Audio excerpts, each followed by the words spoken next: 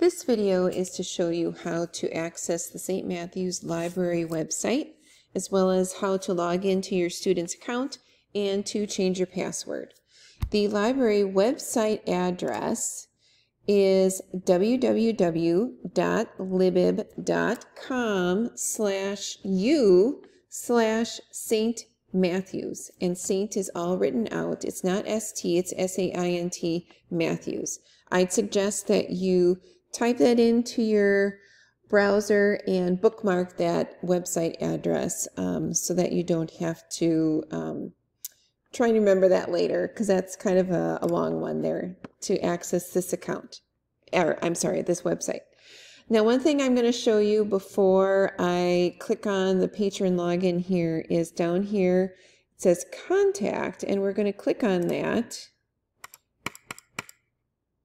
And it's going to open up your email program, whichever you use, and it's going to put my email address in the to field. And my email address is schoollibrary@smls.org.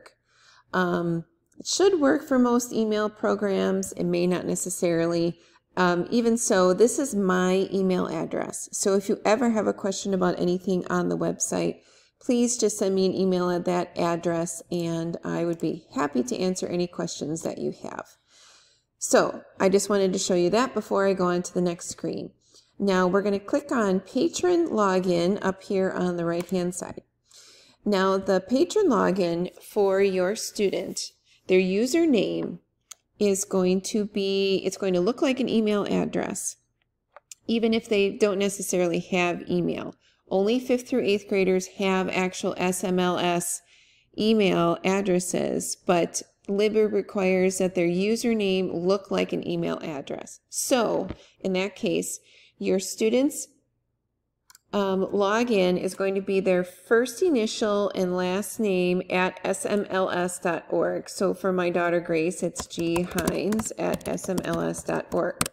Now their password, if they're a brand new student, their default password is library with an exclamation point, all lowercase.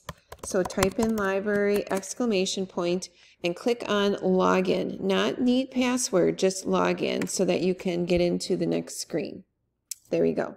Now, to be able to get into your profile, to change your password, click on edit profile, and then it brings up this screen.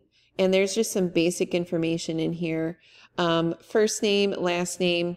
Now under email, where it says email, this is the student's username.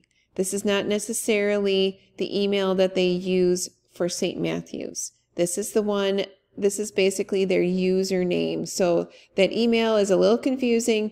This is actually their username. So that needs to stay the same.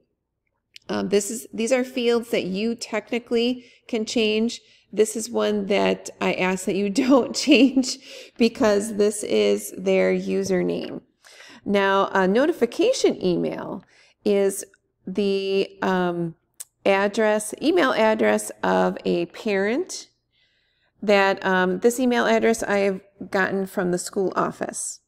If there's a different email address other than the one that you have given to the office and you would like to change it to something else, if you'd rather have your email in here be your work email or your spouse's email instead of yourself, that is totally fine. You can change that in here to something else. You don't even have to let me know. That is perfectly fine.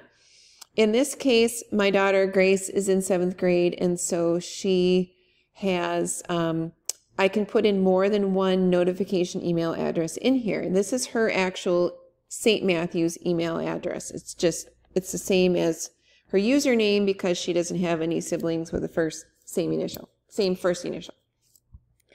Now, this is a nice field because Libib automatically has notifications that go to any email address in this field 3 days before the books are due.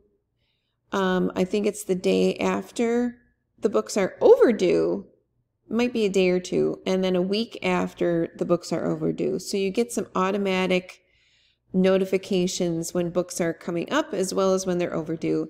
And I put the students' email in there as well so that they are getting those notification emails also, not just the parents. That's just 5th through 8th grade. The rest of this information here is not, you don't need to fill any of this in. It's not that necessary for their library account. If you do make any changes in any of these fields for the notification email, please just click on edit, and that will change any changes that you've made in there.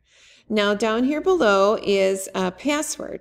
This is where you can change the password. If you're a brand new student, I would suggest that you do change it to something else other than library !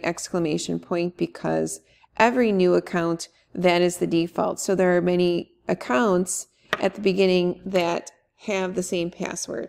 So I would suggest that you change it to something else. So in that case, change it to whatever you'd like under new password, and then under confirm new password, type it in twice. And then under current password, you are going to type in library ! All lowercase, and then just click on change password.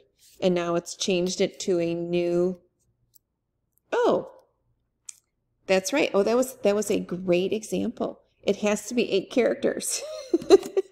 So that was a mistake on my part. It has to be 8 characters. So I was going to change it to something else, and now I'll there. So now I changed the password. There we go. Password updated successfully. It says up here at the top. So that is how you can change the password. That is all I'm going to cover in this video. I have other videos that you can also view regarding how to put books on hold, as well as how to renew existing books that are checked out. Thank you.